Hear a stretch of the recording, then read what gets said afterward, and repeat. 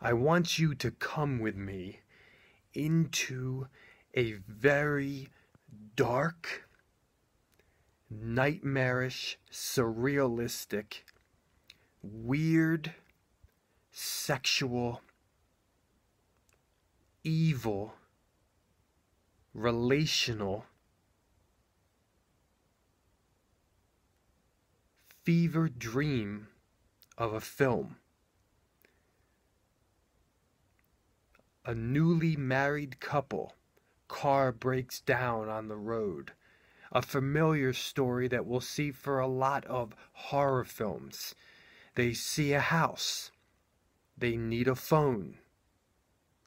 And from there, the nightmare begins. A nightmare that, unlike anything I've seen before, and anything unlike you have possibly seen before. Because for the next 74 minutes, you enter into a truly unique, artistic, weird, otherworldly world of a film. Let's get into it. Welcome to the 10 Room Bizarro YouTube page, where I talk about films that I believe need to be talked about more. Like tonight's film, 1971's Dark Dreams. It says on the front here, a tale of erotic fantasy. Look at this beautiful artwork on the cover here, and this is put out by Vinegar Syndrome. This was a recent release for them, and I purchased it for about, I guess it goes for about 15 bucks, something like that. And there's some screenshots in the back, and here we are, folks. Dark Dreams, an unknown, rare film that truly brings the horror genre, the psychedelic genre, and the erotic genre all together into an extremely unique X-rated experience of a film. For this is truly bringing you into something that you could watch during the Halloween season, and something that will give you eerie creepiness of a horror film, and also psychedelic sexual prowess and adventure, where the story is being told sexually and horrifically and surreally. Let's get into this film here, folks. Supposedly, it says in the back here that this is the sole erotic film from the mysterious director Roger Guermantes, I believe it's pronounced. We also have two big actors in the X-rated genre in the golden age during his time, Tina Russell and Harry Reams. Tina Russell definitely in a very unique role in this film, unlike roles that I've typically seen her in. So let's get into Dark Dreams from 1971. Here it is, folks, a very rare and unknown film from Vinegar Syndrome. First and foremost, we have to look at the sound design for this film and the score and soundtrack for this film. For this is a film that is the sound.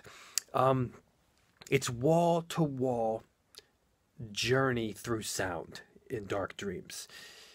We have one piece of music that is a kind of 70s soft rock, hippie sounding piece of music that you could hear in lots of 70s films, or something that, like the style, I mean. Maybe something like in the film Blue Summer that I reviewed in this YouTube page. You know, a 70s road trip, or 70s love story, or even like a film like Last House on the Left. You know, it could have vibes of that, of the soundtrack in that film. But it's only that one song here, because for the rest of the film, we have a ticking clock. We have voices that sound like they are coming through AM radio or through a very old microphone. And then we have eerie, creepy, oppressive, cacophonous, psychedelic music and sounds. We have jazz and funk meeting horror. Yes, how do you take those and meld them together? Well, Dark Dreams does it. But then we also have a couple pieces that are just jazz funk, something that you would almost hear in an X-rated film. You know, that kind of grooviness. But there is an eerie quality to all of the proceedings as we hear bass lines, as we almost hear what sounds to be a rattle on a rattlesnake, as we have a score using human voices making sounds. If you're familiar with the musician, the singer Mike Patton, you can look him up. He has a couple solo albums, although he's in a lot of different bands, where he uses his voice as the sole instrument. This film has sound score like that. I've never heard another movie score like this one that reminded me of Mike Patton's work, but very experimental, avant-garde, raw vocal music. Okay, if that makes sense. You know, like stuff like that, okay? But then we also have very slow, creepy jazz and funk melding with horror and the surreal. We also have Middle Eastern belly dancing music in one section of this film. You know, interestingly enough, this is a film inside of a house filled with many rooms and many doors. And in that way, it reminded me a bit of the film Corruption, also released from Vinegar Syndrome. It reminded me a bit of that in some way. But you know, it's interesting because we have elements in this film that also reminded me of just a piece of the storyline of Hostel. Just a piece, not much. We have candles burning, people disappearing, people morphing, magic herbs, witchcraft, occult, slavery.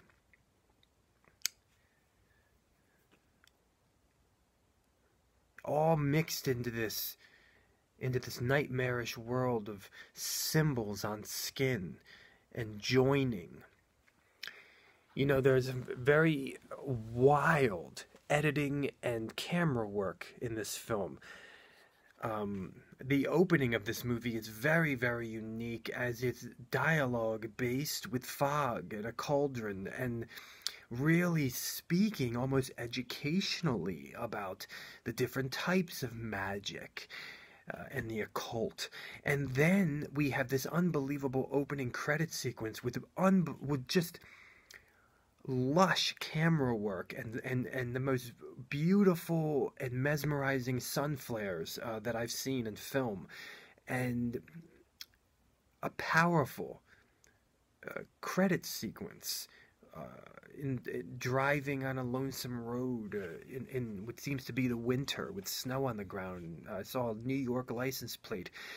And we also have some freeze frames utilized in this film as snapshots edited together in very mysteriously bizarre ways. We also have slow motion work in this film. We have something that I don't think I've ever seen in a camera before, which almost looks like the screen. It happens a couple times where it looks like the shot is shaking or melting. Never seen anything like that before. And there are some very abrasively surrealistic edits and cuts in this film that give you a piece of what is to come, a piece of maybe a timeless quality of things happening simultaneously, or things happening in another world, in the supernatural, or in the mind, and then what is real.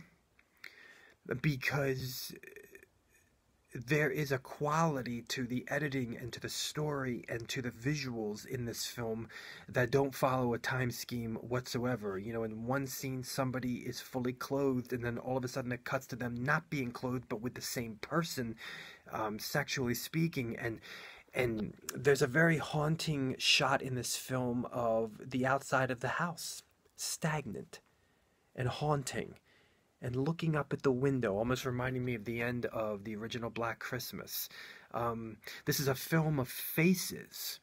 This is a film of skin and glistening skin, sometimes not even knowing where you are looking at on the body.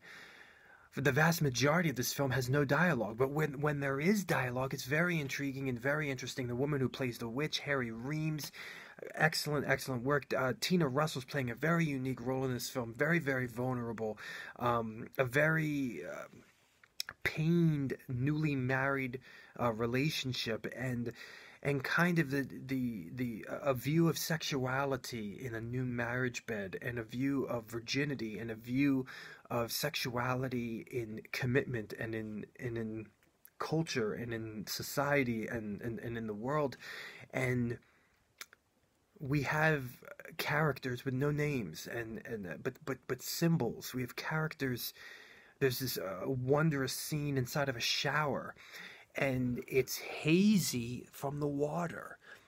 The water is violently moving, as it looks like the camera is shooting through, you know, kind of a glass door of the shower, but in a very unique way. The sex scenes in this film, yes, they're hardcore, yes, they're explicit, but they're not that explicit that you would typically see in an X-rated hardcore film. It's interesting how much focus there is on breasts. It's interesting how much focus there is on kind of the top half of the body, and really the only, you know, internal butt shots that we have in this film are of a male character, which is very interesting.